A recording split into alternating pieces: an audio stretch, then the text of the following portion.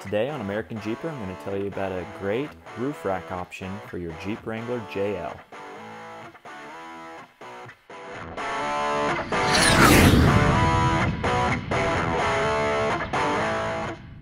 So I've been getting a lot of questions from my other YouTube videos and on Instagram.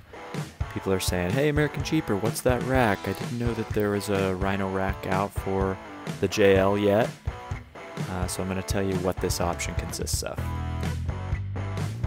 There are actually two components, and the first one is, in fact, the Rhino Pioneer rack, the same rack that you can get for the Jeep Wrangler JK. The other piece of it is actually done by Maximus-3, lesser known than Rhino Rack, but a great company nonetheless. Really the secret and the beauty behind this rack and this solution is the Maximus-3 brackets that come with the rack.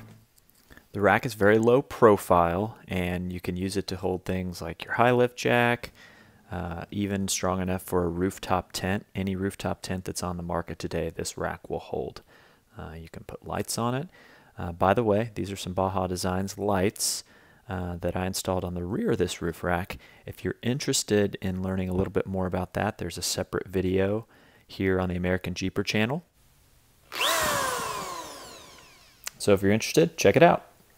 And by the way, this isn't really an installation video, but I will go through the highlights. To install this rack and the brackets, you do need to drill 8 holes in your hardtop.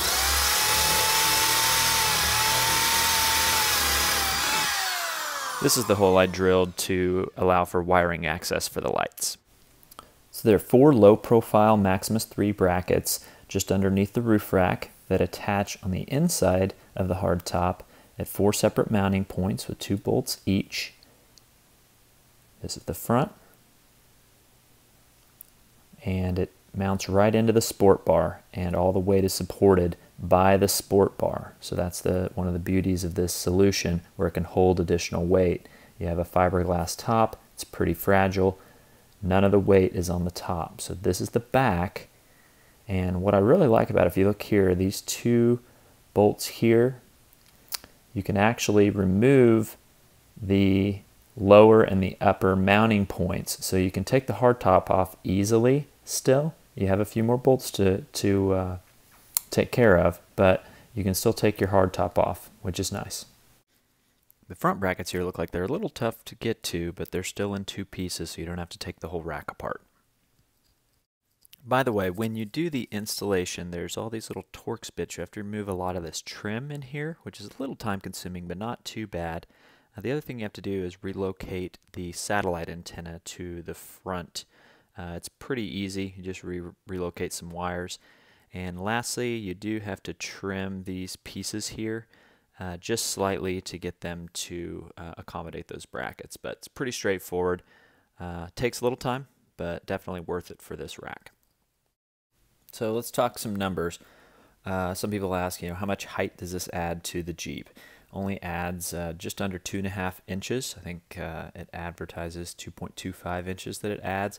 That's without rails or anything else added to it. I've got just the flat rack here, which is great. What is the weight capacity? For dynamic load, it can hold 300 pounds. So driving down the road, 300 pounds. Static, it can hold 900 pounds, which is great. The intention here is to run a rooftop tent eventually and haul a little bit more than a paddleboard here, but even the largest rooftop tent on the market with 3 or 4 people in it is not going to be 900 pounds, so it's going to hold plenty of weight. Looks great, and I'd highly recommend it to anyone in the market for a roof rack. You can order directly from Maximus-3, or you can order from a place like Northridge 4x4, which I get a lot of my stuff from. But if you guys have any questions on it, please let me know in the comments. And I think that's it, guys. Appreciate you taking time to watch this. If you are interested in more videos like this, make sure you subscribe to the American Jeeper channel. Don't forget to hit the bell to get notifications on new videos when they're released. And if you like this video, give it a thumbs up. Thanks for watching, and see you on the trails.